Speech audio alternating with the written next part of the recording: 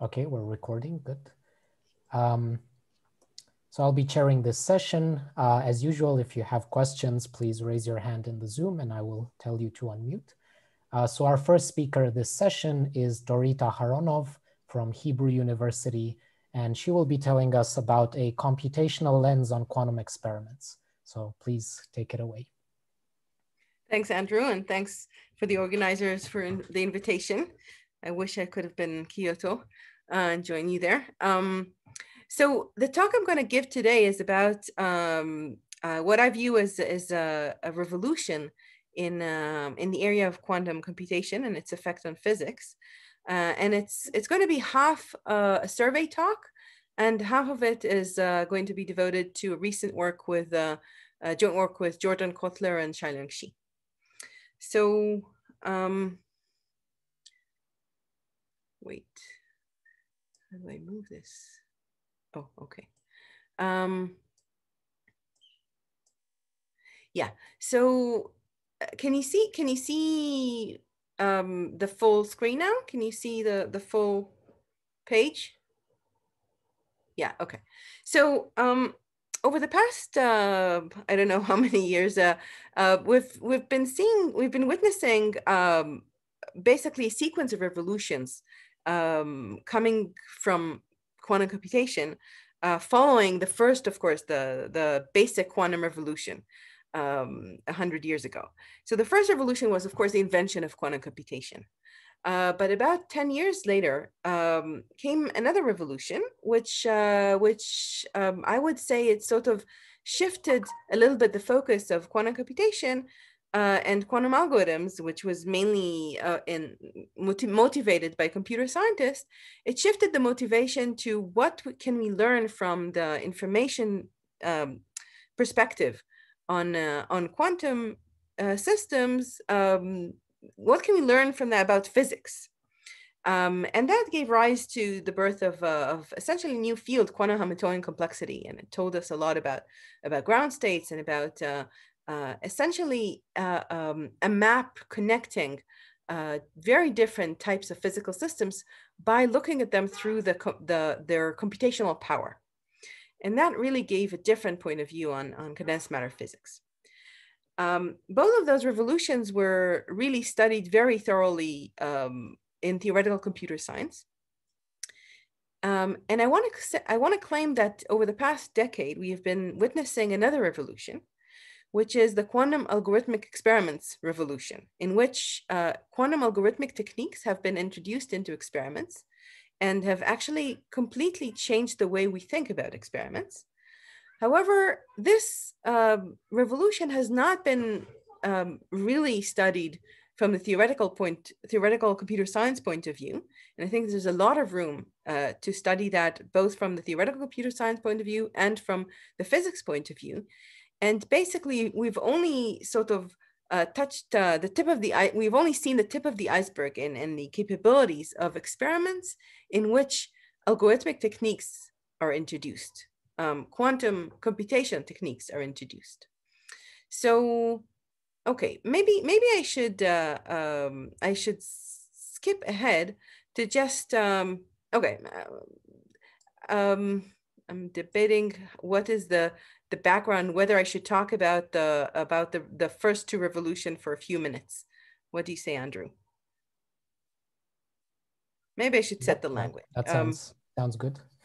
Okay, so just to set the language, the first two revolutions, why do I call them revolutions? Well, obviously they changed a lot of how we view quantum systems, but I want to look at it from a particular point of view, and this is the point of view of universality. So quantum computation basically told us that what was the pillar of computer science, called the extended Church-Turing thesis, which says that all physically reasonable computational models can be simulated by a Turing machine, meaning that the Turing machine captures the notion of computation, of efficient computation. Well, that notion has been completely undermined by quantum computation. And so if we look at the set of problems that can be solved in polynomial time by quantum computers versus that set that can be solved in polynomial time by classical computers, well, these two sets are different. And that says that, that quantum systems are not polynomially equivalent to classical systems from their information processing point of view.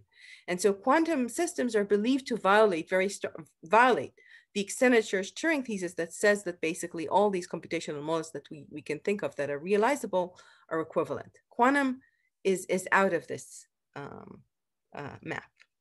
And so basically what we learned from that is that we should think of the model of quantum computation as telling us something about this this point. How can we think of information processing in the world? It tells us that basically we should change the extended Church-Turing thesis to a version which we call the quantum Church-Turing thesis, which says that basically the quantum computer, expressed here by BQP for the set of problems that can be solved in polynomial time by a quantum computer, it defines, in some sense, all polynomial time processes in the world. They're all equivalent, whether you look at adiabatic evolution or at quantum walks or at many other models that you can think of, quantum field theories, they're all polynomially equivalent. And that sort of puts some kind of equivalences between very different models, quantum models or quantum physical systems. Okay, so with that background, this is what we've learned from the first two revolutions. Okay, and with that background, I want to tell you what I view as this third revolution of quantum experiments.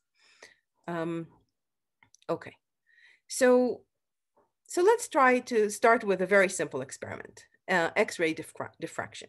So we have here a crystal and photons scattered off the crystal, and there's a camera and computer that performs some processing of the photons, the locations where the photons hit the detectors, and from that we can deduce the structure of the crystal.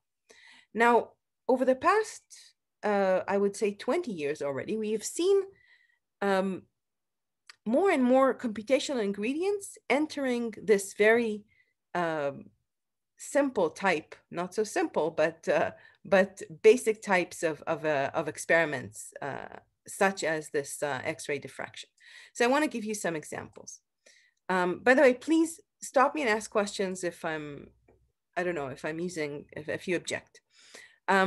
So the first example I want to give is the example of sensing and metrology, where ingredients like entanglement and quantum error correction have entered the picture and have shown that we can do things which are much more efficient if we use these notions.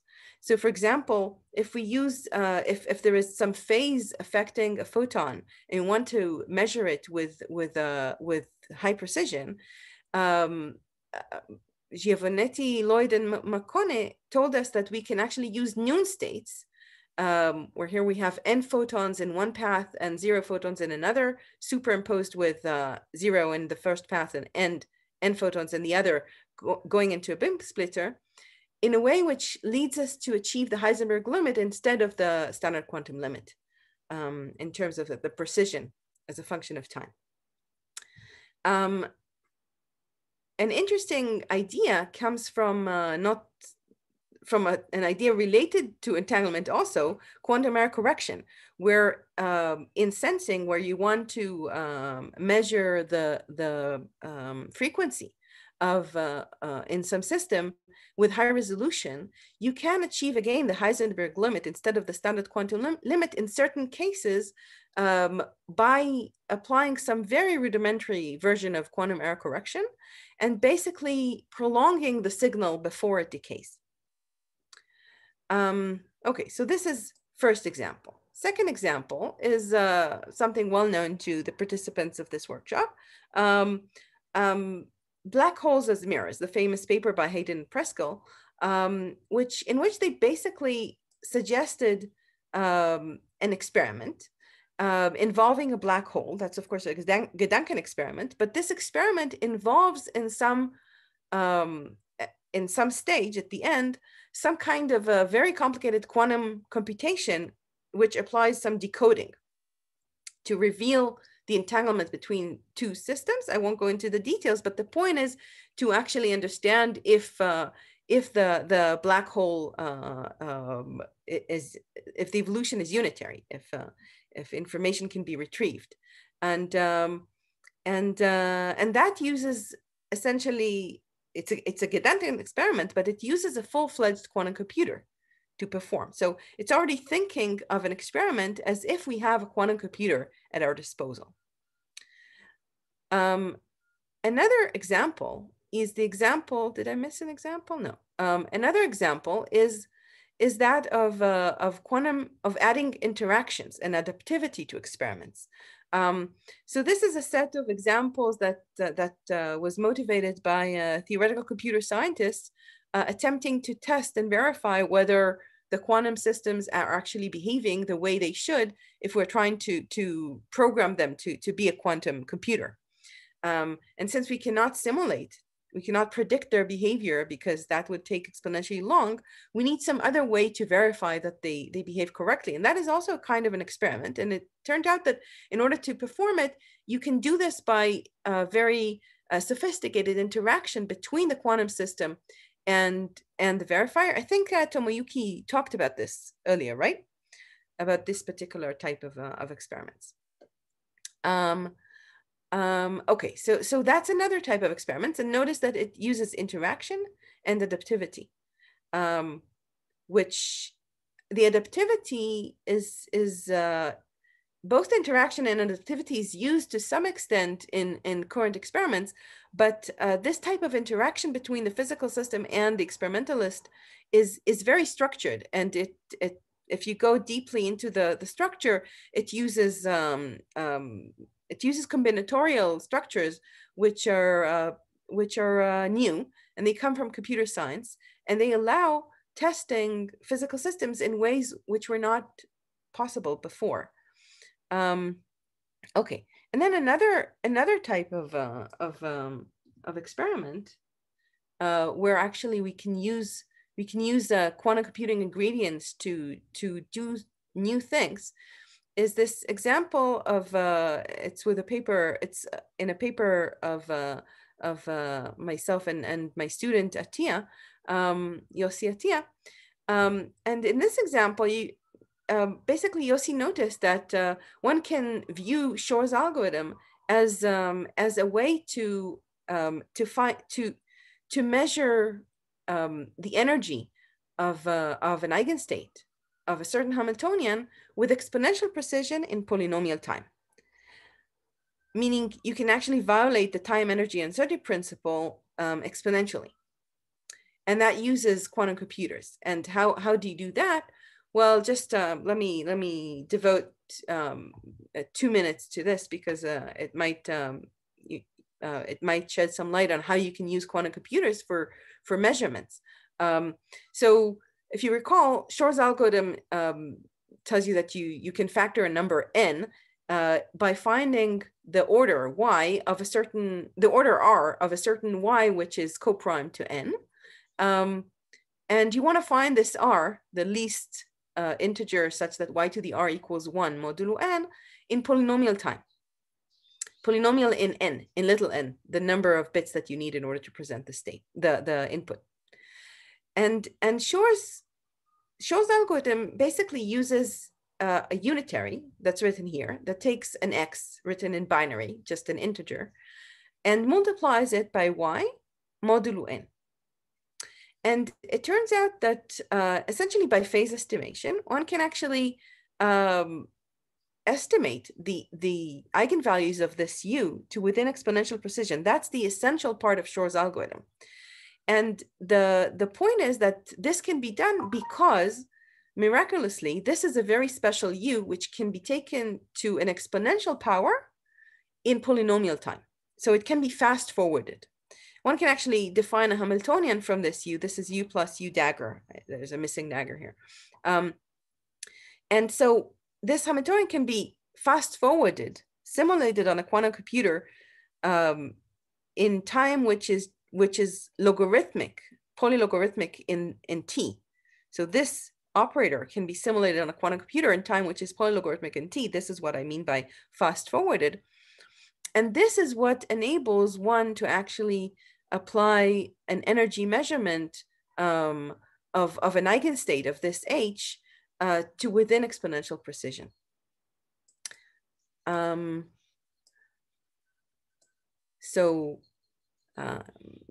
If you want just a little bit more detail about it, this is your eigenstate, and you it's tensor product with the state 0 plus 1, and then conditioned on this qubit being 1, you actually apply this e to the iht, and then because psi is an eigenstate, you get a qubit which is in this state 0 plus e to the iet 1 over square root of t, and that qubit has information about E, the eigenvalue.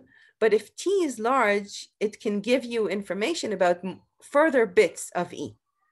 And you can make T to be as large as you want, meaning exponentially large. So this is how it works. And we know that this is possible for any Hamiltonian, which can be fast forwarded. So any Hamiltonian which can be fast forwarded by a quantum computer can actually, it's if and only if you can actually measure the energy of a given eigenstate to within exponential precision in polynomial time, and derive exponential violations of the time energy uncertainty principle. So okay, so let me stop for a moment here and maybe get to the main question of this talk. I mean, I've given you several examples, all involving quantum computing techniques. They seem to be experiments which are not of the common type. Of course, not all of them have been actually implemented in the lab, but some of them were implemented in the lab. And that brings us to the question, what is a physical experiment? How do we model a physical experiment in the most general way? We want to model the most general quantum experiment in order to actually understand the capabilities of general quantum experiments. And to put it more precisely, we actually want to ask not just about what can be done by a quantum experiment, but to be more precise, we want to ask what can be done with a quantum experiment within some given amount of resources. So we basically need a computational complexity model of an experiment. I will call it a measurement, but I mean an experiment, a general experiment. So this is what we are after. We want, and now getting to the work with Jordan Kotler and with Xiaoliang Xi, where we actually provide such a model, a general model for quantum experiments, which we believe is universal in the same way that a quantum computer is universal. In the same way that I showed in the very few minutes, the very first minutes of the talk, in this slide. Let me just jump to this end slide. In this slide where I talked about universality and connections between all different computational models, and all of them are capable of the same quantum computing power. In the same way, and they're all equivalent to a quantum computer, to a quantum algorithm model. In the same way, we want to define a model which is universal for quantum experiments, meaning that if we study a complexity of a certain experimental task with respect to our model, and we get some answer, then in any other model of experiment, you will not be able to do it much faster. Okay, this is what we want. We want a model and a way to assign a computational complexity to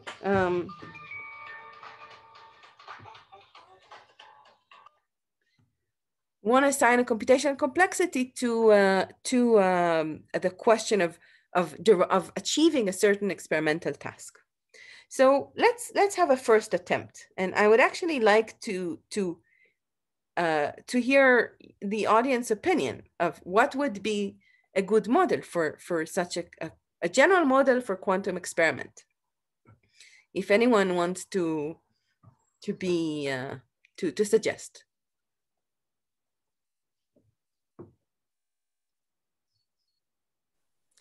A quantum circuit.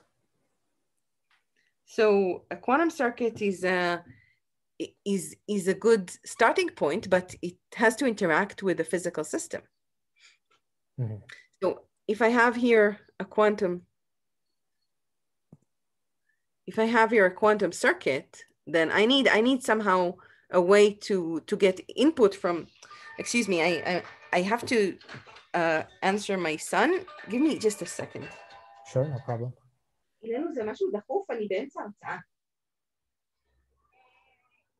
ما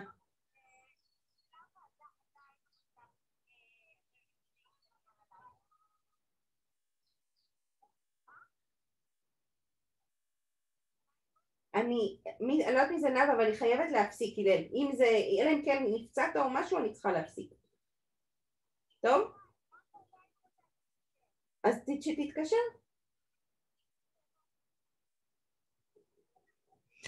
Okay, I'm sorry.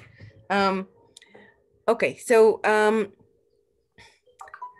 this is so a quantum circuit will not be good enough because we need some model of interaction with the physical system. Mm-hmm. So the question is, how do we interact with a physical system, and what is it that we want to even compute, that we want to achieve with a physical experiment? So the first thing that maybe comes to mind is that what's a physical experiment? It's some kind of interaction between a quantum system that describes the physical system in the lab and the actual physical system that we want to perform the experiment on.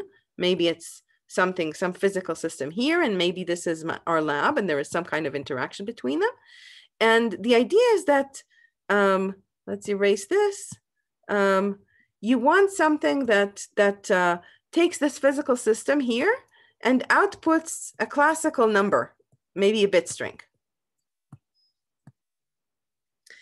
And so how would this interaction work? Well, maybe it's like a black box interaction. Maybe it's like, maybe this is described by some super operator, and you apply it sometime, and then you apply a quantum circuit, and then you apply it again, etc. Something like a black box algorithm that has access to our physical system. It turns out that this is not enough. This is not enough, and I've sort of alluded to why it's not enough in what I said. There are basically two ingredients which we need to put together. One is this black box nature, in which we don't have access. We have access to the physical system through some kind of a black box. We don't have control over the physical system. And the other is the interactive nature of the experiment. And so we defined a model which sort of is a hybrid between the two. And to come up with this model, let me go back to our example of the X-ray diffraction and see what are the important ingredients there. So there is this crystal sample, there is the photons and the camera. And notice that, okay, so the experimentalist's goal is to compute a certain function, okay? It looks at the physical system and it outputs maybe the structure. The first thing we notice is that we don't have full access to the input for this function, meaning to the physical system. We only have access to the locations of the photons. So there is some hidden degrees of freedom here, and that's very important. And the other ingredient is that there's quantum interaction with those photons that we need to somehow model. So how to do that? Well, here is how we chose to do that, and we believe it's a universal way. So first of all, instead of just two Hilbert spaces, the Hilbert space of the physical system and the Hilbert space of the working space in the lab, we actually have three Hilbert spaces. One is the working space in the lab, say in the X-ray diffraction model, it's the camera and the computer, etc.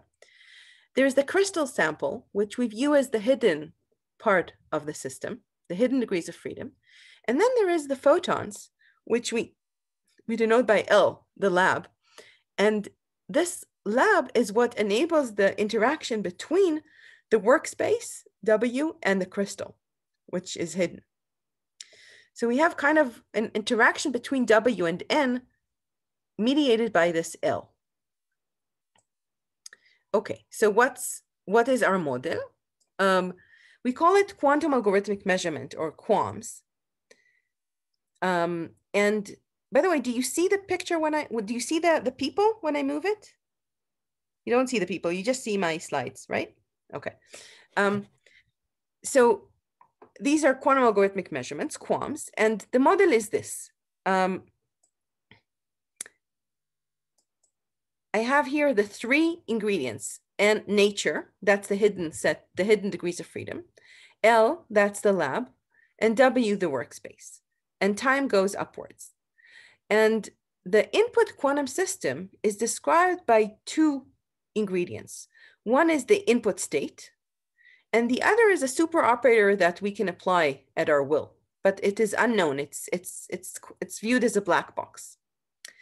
And in between these applications of this black box, we have quantum circuits. In the most general way, we just apply quantum circuits between those calls to this lab oracle. We call this the super operator of the physical system a lab oracle, together with the initial state. I'll define it in a moment a little bit more precisely, but notice that we allow here not only the input, which is the black box epsilon, the super operator and the input state, but also classical inputs that somehow describe, for example, the temperature in the system, or some classical input that tells us which experiment exactly we want to apply. And the output here is the output of the experiment.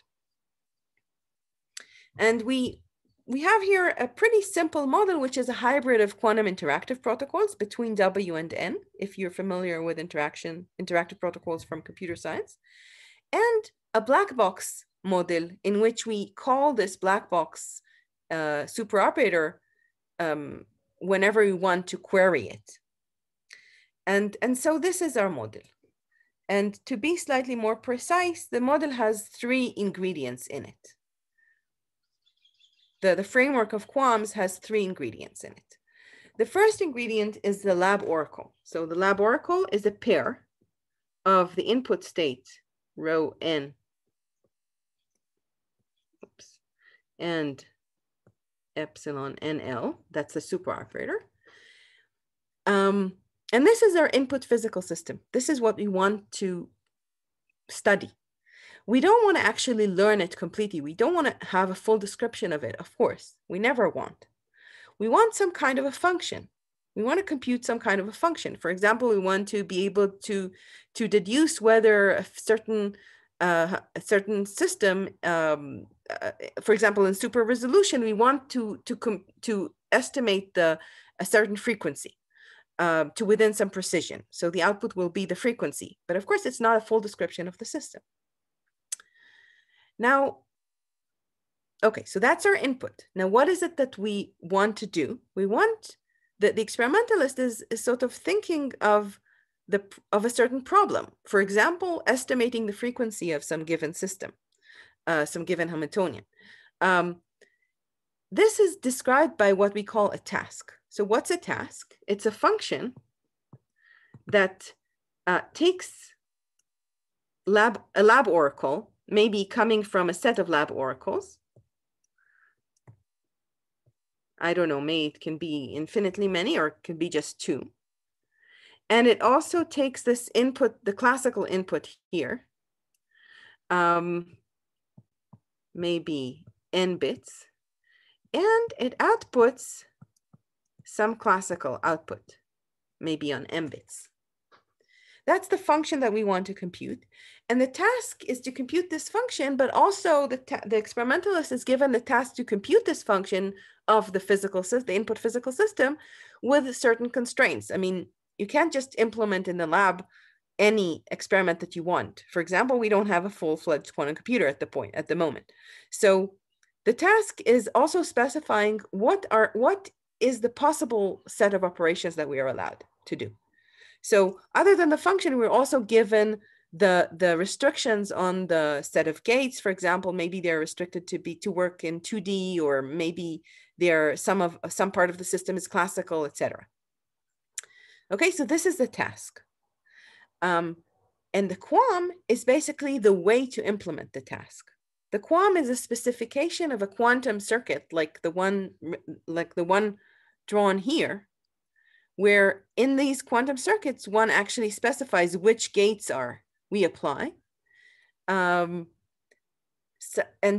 goal is that this QAM will actually indeed compute the function that the task specifies for any given lab oracle and for any given input string. Okay, so that's the model of QAMs. It basically defines what kind of quantum physical systems there are, what are experimental tasks, and what are protocols to achieve those experimental tasks. Other questions about this? Is the task always a function, or can it be like sampling from a probability distribution? Since I guess from the quantum circuit, you usually get samples from some distribution. Right. So definitely, in fact, I didn't want to get into this, but this is a very important detail. Instead of this output, which is just a string, the more natural thing to do is actually to output the probability distribution. For example, if we think of the task of tomography, where the input states are coming from from a continuum, defining a function in this way would actually be impossible to achieve unless we have infinite precision. Because if we sort of divide we set an epsilon net on the set of states, and we want the function to be some function assigned to each ball in this epsilon net, well, there will be always two states which are arbitrarily close to one to another, but have different values of the function. So since we don't expect to have infinite precision, this is not reasonable. So one can go around that by basically making sure that the function is outputting a probability distribution over the possibilities. So, okay, so really you're right, Andrew, that this should be probability distribution. Okay, so that's a QAM. And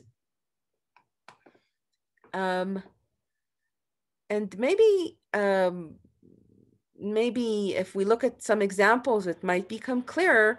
I think maybe the example of the X-ray diffraction was pretty clear. It's just this is the crystal, these are the photons, and this is the camera, and the interaction between the photons and the camera and the computer is just classical. There's no quantum circuit here. And then this quantum circuit, which is basically a classical circuit, also involves post-processing of all the locations of all the photons. The other example that I talked about a measurement using a quantum error correcting code, well, if you have here the probe, basically this L would be adding these 2 qubits in which we have this quantum error correcting code. They are the ancillas, yeah, maybe I shouldn't go into the details of this because maybe I didn't actually go to the details of explaining this example, but the point is that one can actually go through, I think, any experiment that you have in mind, and we believe we have in the paper 8, I think, I'm not sure, but we went through any experiment that we could think of fit into this framework. In the verification framework, for example, if you're interacting with a quantum computer, this lab will actually have a description, a classical description. This lab register will actually have a classical description for the quantum computer, which gates to apply. And the interaction is going to be by those classical descriptions plus some quantum qubits that interact with a quantum computer, if you remember the protocol from Tomoyuki's talk. All these details are not very important here. I basically wanted you to get an idea of what quams are. Okay, so now we can ask, so now we have a model, and it basically opens a huge number of open questions. What kind of experiments can we perform? So far, it was bottom up, building up those experiments, but we've learned from quantum algorithms that sometimes it's actually useful to have a general model to understand what is possible and what is not possible. And before we do that, we have to actually define what's the complexity, what's computational complexity in this model. And the computational complexity here is naturally defined as the number of gates in the quantum circuits plus the number of applications of these superoperators. And so this is really capturing the real physical amount of resources that we are using. It's actually talking about the physical complexity, the physical cost of implementing this experiment. Okay, so you want to study quams from a computational complexity point of view. And we want to understand how much do the new computational ingredients in quantum measurements help us. Okay, so there are various possible quantum interesting ingredients that one can think of. For example, entanglement and coherence. Do we need to perform sequential experiments, or is it sufficient to perform everything in parallel? How much does adaptivity help us? How important is the number of queries? How important is it that the quantum states that the system is operating on will be highly complex or highly entangled? And so on and so forth. So you can really ask many, many questions now about computational complexity of quantum algorithmic experiments. Okay, so we focused in our paper with Kotler and Shi about in this. We focused on this basic problem, which we thought is sort of essential to understand as a first step. And this is, how important is coherent access? What do I mean by coherent? So if we look at this model again do you see my mouse here? Yes. Yeah, okay. You can see it, so if you look at this model again, well, coherence means two things. What we mean by coherence is two things. One is that the interaction between W and L, the workspace and the systems that, for example, the photons, whether this interaction is coherent or is it classical. The interaction between L and N, we cannot control. This is given to us. We don't say cannot force it to be incoherent. But we can say that the experiment is not using coherence between the workspace and the physical system that it's trying to study. That's coherence in space. And there's also coherence in time, which is we can ask whether the physical system, the experiment actually uses coherence between different applications of the same lab oracle.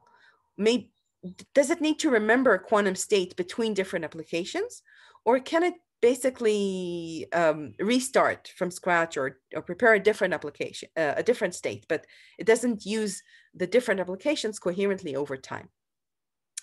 So is there an advantage for coherence versus incoherent access? And surprisingly, it turns out that what we've learned from this work is that incoherent experiments, which are basically, as far as I understand, the vast majority of experiments, they can be in certain situations exponentially more costly in terms of their quantum complexity than if you use coherence. So coherence in time and in space buys you exponential amount of resources, or saves you exponential amount of resources. And I should say a beautiful work by Huang and Preskel recently studied the same question of coherence versus incoherence in a slightly different setting, but very similar in quantum machine learning. And they also find this exponential separation. They are not interested in quantum complexity, so their separation is only in query complexity. But it's also talking about this coherence versus incoherence distinction, and it's a very beautiful paper. So let me, towards the end of my talk, I want to actually describe the task that we have found, the physical problems for which we have found these exponential separations. So I want to define these two problems. The first is what we call the fixed unitary problem. We have a lab, we're given one of two lab oracles. Basically, we want to distinguish between two physical setups. One is a physical setup in which we have a random unitary, but it's fixed forever. Whenever we apply it, it's the same unitary. The other one is a physical system in which every time we apply it, it picks a new unitary. And this is our toy model for the problem of distinguishing between, say, Floquet systems and random unitaries, or distinguishing between time-dependent and time-independent Hamiltonians. So this is what we call the fixed unitary problem. The problem is we're given access to one of these two lab oracles, and we want to find out which one it is. The other task is closely related to that. Instead of picking a random unitary and fixing it forever, we pick one of three ensembles, either a random unitary, or a random orthogonal matrix, or a random symplectic matrix. And we want to distinguish between the three. And this is also a toy model for physically distinguishing time reversal symmetries of these three different types. Okay, so I lost that.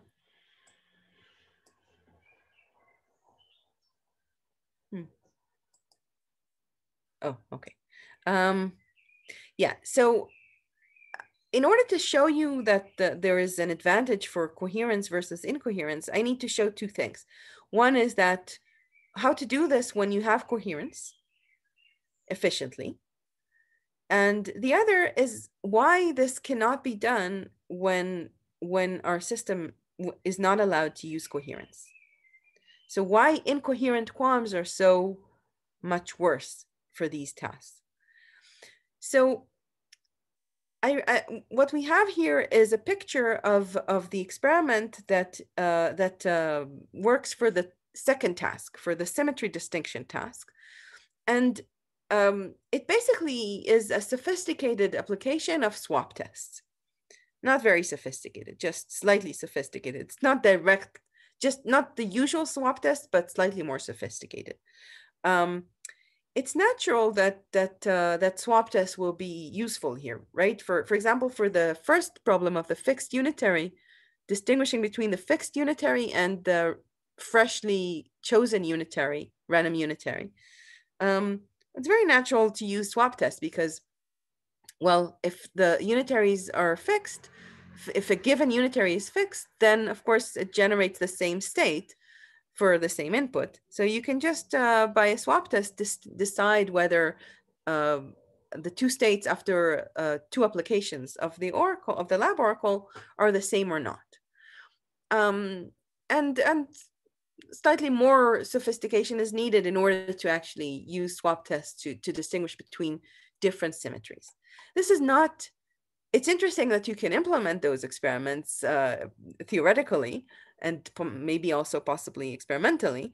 But technically, the difficult part is not that. The difficult is, of course, to give a lower bound. That the incoherent qualms cannot achieve this this task in any it will take them exponential time. I won't define exactly incoherent qualms. They use LOCC between, the definition uses LOCCs, local operations, classical communication, between W and L. That's describing the lack of coherence between W and L. And the incoherence in time is described by applying complete measurements between the two applications of the lab oracle. But intuitively, I think the incoherence is pretty clear. I don't think I will go into any detail of the proof for lack of time. And I really want to hear what, I want to leave time for discussion. But the proof that incoherent qualms take exponentially long to solve these problems is pretty complicated. It uses several steps. The main ingredient is Weingarten functions. And the Weingarten functions are used because basically integrals like this, appear in the calculation of what is the probability to get a certain set of outcomes, where this U is the unitary that we want to distinguish, whether it's fixed or not. And these A's and B's correspond to different preparations of states, but they can be adaptive. They can depend on previous measurement results. And this dependence actually makes the calculation much, much more complicated, and the whole argument becomes very interesting and fun. Sorry. For an argument, but I won't go into that. Okay, so what we have seen here is that efficient coherent qualms exist for those problems, and incoherent qualms need exponentially many queries. The proof is hard here. And so this provides a provable exponential advantage for coherent over incoherence.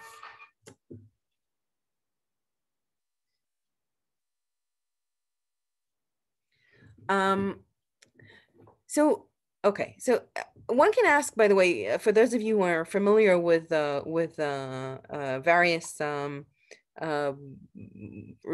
very famous results from quantum computation, one can ask whether we shouldn't have guessed that this kind of coherence versus incoherence exponential advantage exists by, for example, the famous Simon's algorithm. Well, that's the answer is no, because Simon's algorithm, if you look at it closely, it's actually incoherent. It lives in the incoherent world. It doesn't, every time it applies the oracle, it uses it once and measures it in the Hadamard basis and throws the result and starts from scratch. Interestingly, results about depth of oracle models from theoretical computer science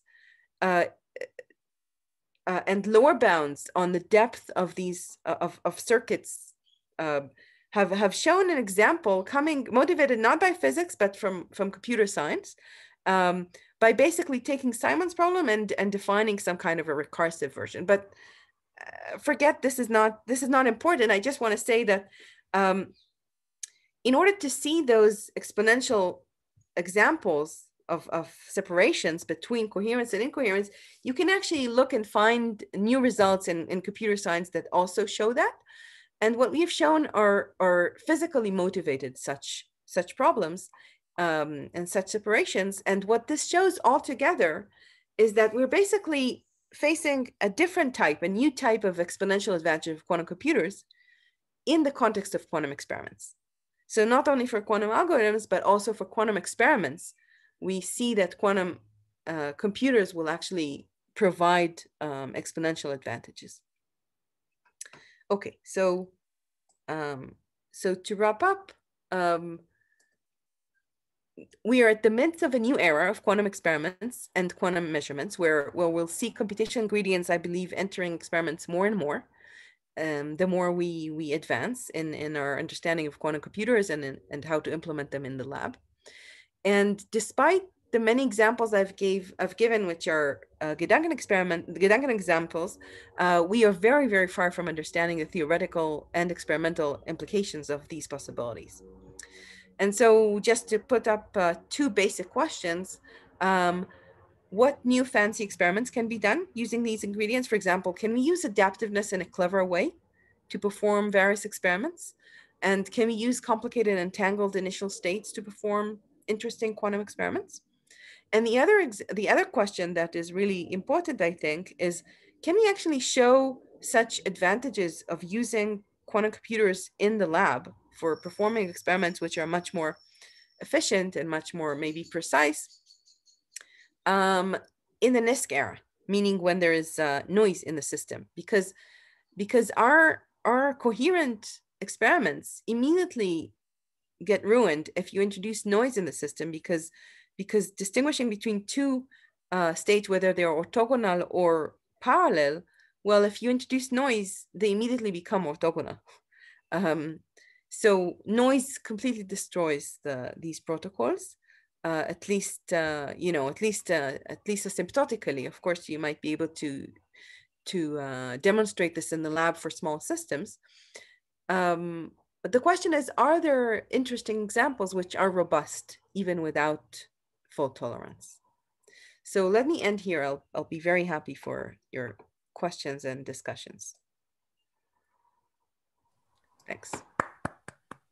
Thank you so much, Dorit, for the very nice talk and the very nice drawing. Okay, so we have time for questions. So please raise your hand on Zoom.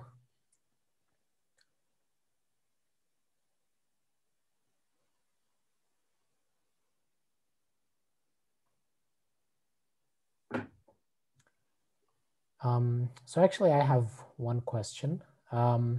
So for this exponential advantage between coherent qualms and incoherent qualms, is this unconditional or is it based on a complexity theoretic assumption? You got disconnected. I don't know if... Oh. Okay. Sorry, but I understand the question, I think. Okay. Is this, so you're asking if this is, if this depends on any computational complexity assumption? Yes, yes. And the answer is no. It's okay. information theoretical, Mm-hmm. the lower bound. I see.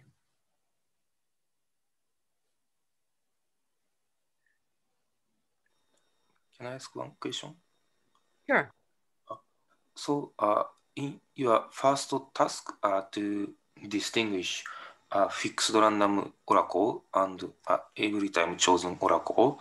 So also for task what you have shown is separation, exponential separation for non-coherent, coherent case and coherent case.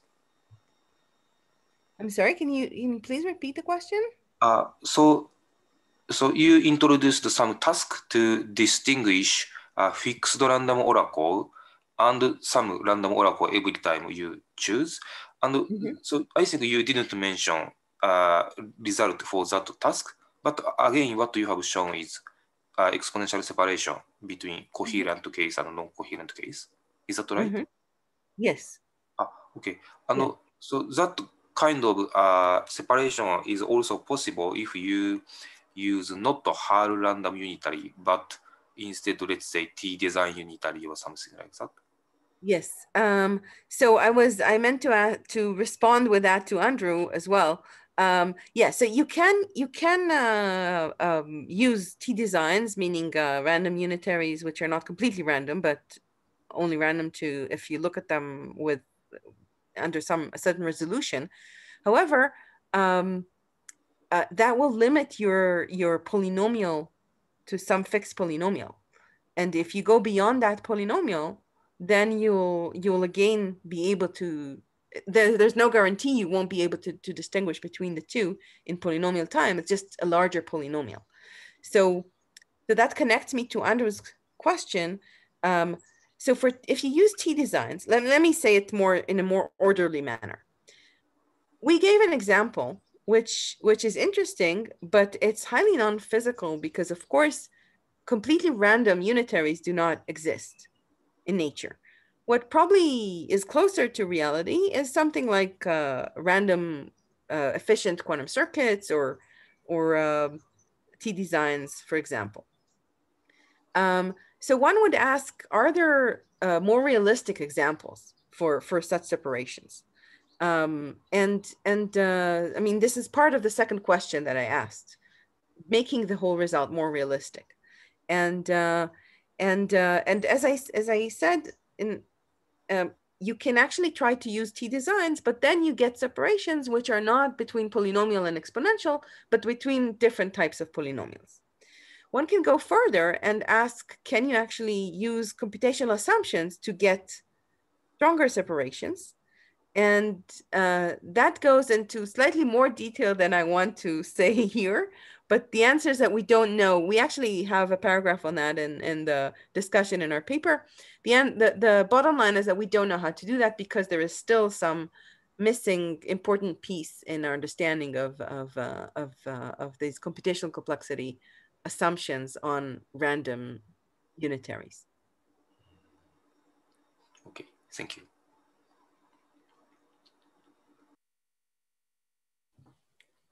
Yeah, Tadashi. Yes, thank you very much for very interesting talk. And I'm very curious about the this coherence. So could you a little bit elaborate on this coherence? Is that for this quantum gates? Or I'm sorry? So is this coherence is about for your quantum gates or this whole system? The coherence is not about the quantum gates. It's the coherence that I was talking about is about the connection between W and L. Ah, I see. So that means kind of final measurement. In your example of this X-ray diffraction, that coherence is some measurement by camera or?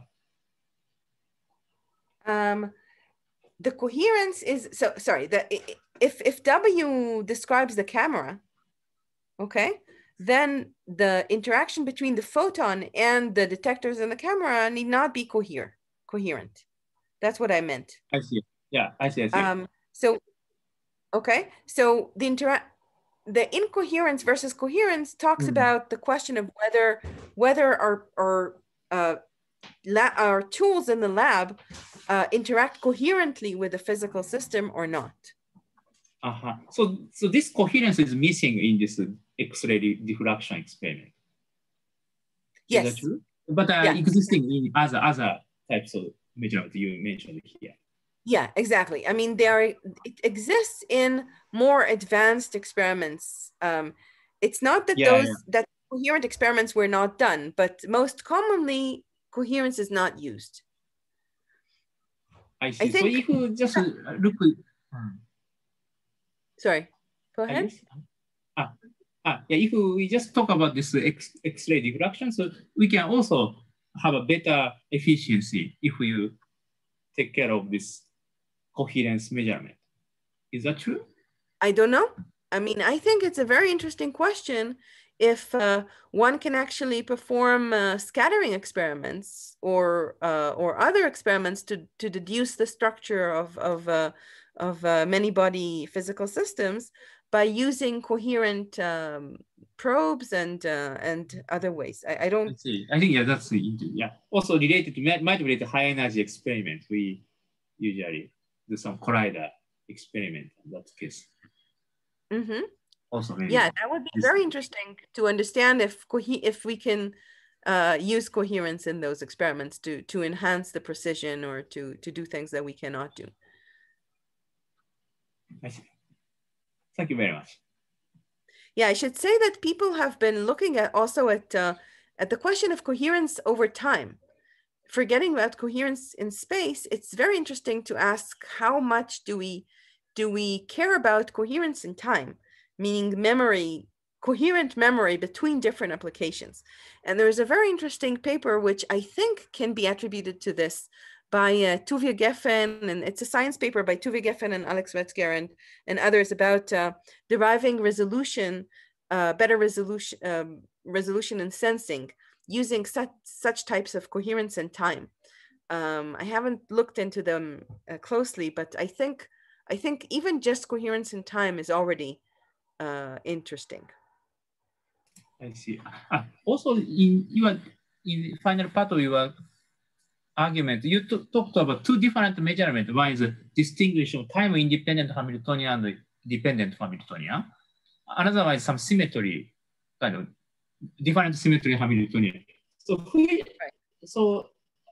do they have a different aspects? I mean, which one is much difficult or easier or such a?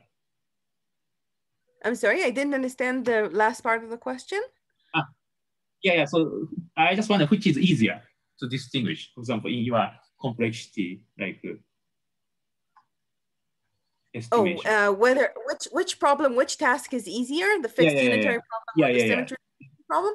The fixed unitary problem is very easy in the sense that it's easy both theoretically, conceptually. It just requires a swap test.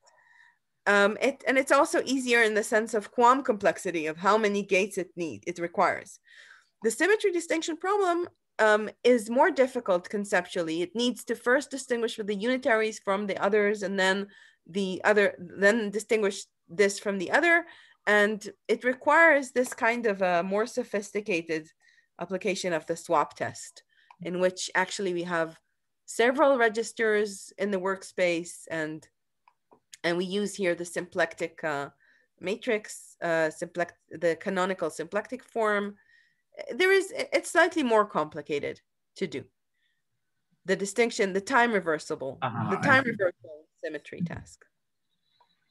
So do they belong to different class of this complexity if you define your complexity? In terms of Are there any such a hierarchy? That's a very interesting question. Can we actually define QAM complexity classes? Both of them require only linearly many gates and just O of 1 extra qubits beyond the qubits that are used in the lab. So I think I would put them in the same class, but we have not defined classes. So this is, if I were to define classes, I would say this must be in the same class. So there are much more difficult measurements. I believe there are. I mean, we know, for example, the only example that we know is really sophisticated in the sense that it will require very sophisticated application of a quantum computer is this verification example. As well as, sorry, the exponential measurement is also will require, of course, a quantum computer to exponentially measure, to derive an exponential accuracy of the measurement of this eigenvalue of this Hamiltonian for this particular U. This is not physically motivated, but it can also be done for commuting local Hamiltonians, general commuting local Hamiltonians, and this requires much more sophisticated quantum computations. But this has not been done. What has been done are experiments for verification. And they actually use both adaptiveness and, so I think Tomoyuki mentioned in his talk the measurement-based protocols for verification. And they require, of course, quantum computation to be performed during the experiment. And they have been done. But I don't know of any physical system, you know, where the motivation is physics, motivation is to study a physical system that is of interest to just condensed matter physics, for example, in which such tricks were implemented. Oh, I see. It's very interesting. Yeah, thank you very much. Thank you. Any more questions? Can I ask one question? Yep, please go ahead. Thank you for a very nice talk. So so my question is, did you find any trade-off between round complexity and, let's say, the amount of interactions, like gate complexity, and the number as the number of round increases, you may decrease.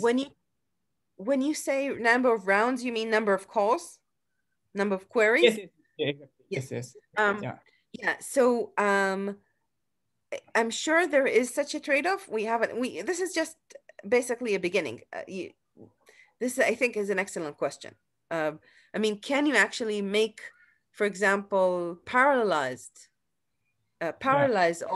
all the queries and pay by more gates, etc. I don't know.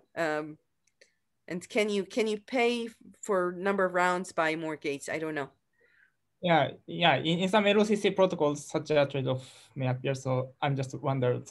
Yeah, such an interesting phenomenon appears in this setting. But yeah, thank you for. I don't know. But this is, I think it's very interesting to study. Yeah, thank you very much.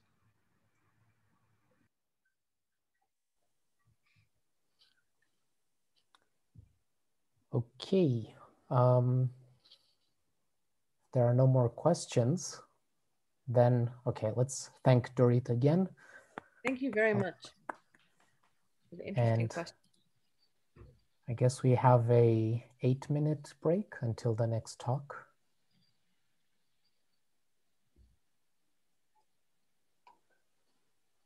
Yeah, thank you very much, Dorit. Thanks again, Dorit. Yeah, very nice talk.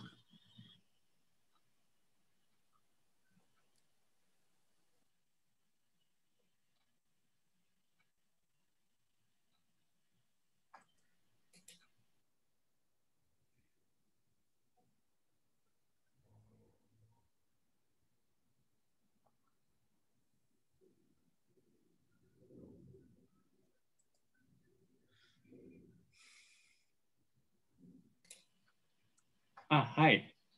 Hi, Tadashi. Okay. So you are now co-host, so I think you can share your slide. Yeah, let me try. Maybe could you just, yeah.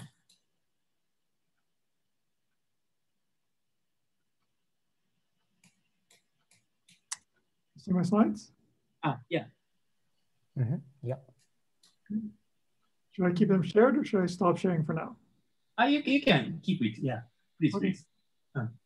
So that participant can see. Awesome.